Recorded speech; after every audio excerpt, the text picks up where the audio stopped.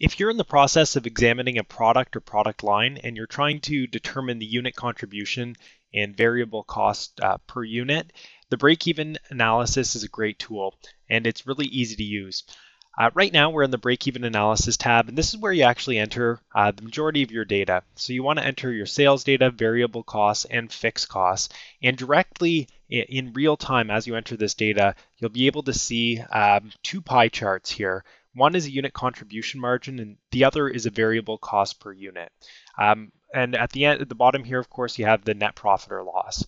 Once you've completed this exercise, you go into the results tab, and this is where you actually are able to determine the profitability based on sales volume. So this is essentially a sensitivity analysis, and you can see here the break-even point is calculated for you.